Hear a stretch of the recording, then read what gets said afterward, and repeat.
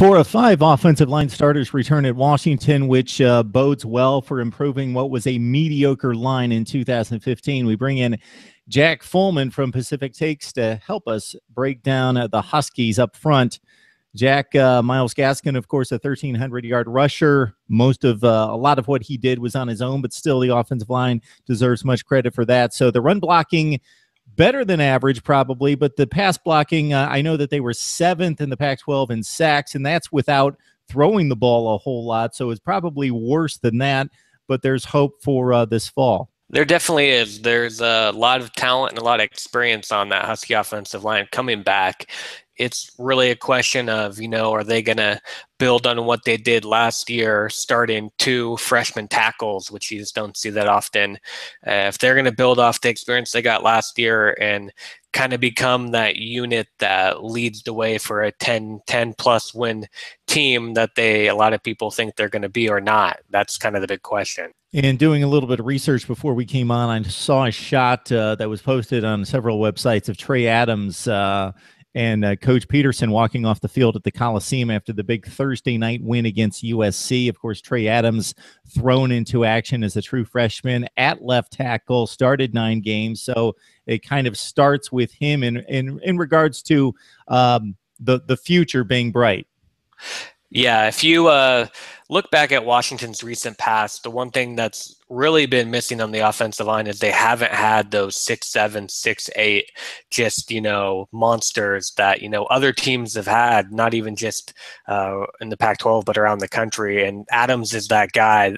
He has the potential to be that guy that they haven't had, who's, I think, 6'8", maybe listed at 6'7", and over 300 pounds, and, was able to start at the toughest position on the line as a true freshman. If he has some injury concerns, I think, coming into the season, but if they can get him healthy, he has the potential to be the best offensive lineman they've had since, you could almost go back to, the Jim Lambright years of the 90s since they've had a guy like that.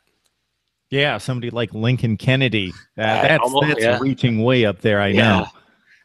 Looking at the personnel other than Adams, how does it set up along the offensive front? We know that 4 or 5 starters are back.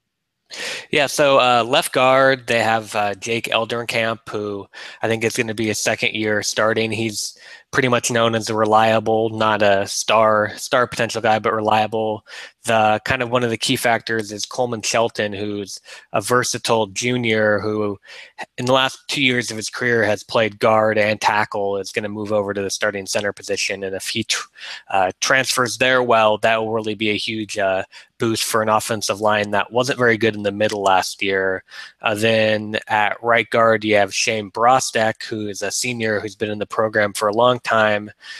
Played really early as a true freshman, just never has seemed to put it all together. So he's kind of a wild card there. Then right tackle is another 6'7", 6'8" guy, and Kaleb McGary, who started as a redshirt freshman last year, who's along those lines of Adams, of the really long, athletic, basketball player-looking tackle that the Huskies need to have develop if they're going to get back to being an elite team.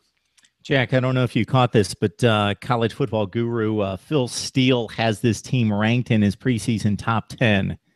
And so I'm guessing that a lot of this, I'm guessing a lot of this has to do with not just this line improving in a silo, which you would expect when 4 or 5 starters come back, but also with the first-year running back Myles Gaskin having to acclimate himself to the line and how they work together.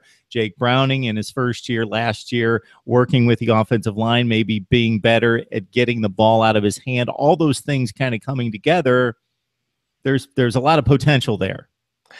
Yeah, and this offensive line unit might be the key unit, because on defense, I don't think there's any question about what the Huskies should be able to do with who they have coming back. Browning and Gaskin in the backfield, they really made strides as the season went on. And the receivers and tight ends, there's some talent there. And, to me in college football, the offensive line is a lot more important than who you throw out at receiver.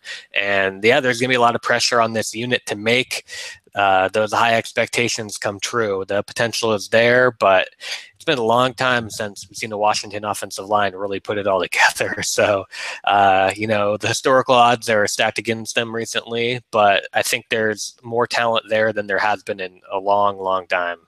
All right, Husky fans hope not to hear some of these names, but for 2017 and beyond, out of Bellevue, you've got Henry Roberts, 55th ranked tackle in the 2015 class, who may get some playing time. Luke Wattenberg out of California, 4-star, 32nd ranked tackle. According to ESPN, in this past February's class, Nick Harris, also a 3-star, who most likely will redshirt. So Washington along the offensive line, Jack Follman from Pacific Takes, helping us break it down what could be one of the more improving lines in the Pac-12. Thanks a lot, Jack. Thanks, Mark.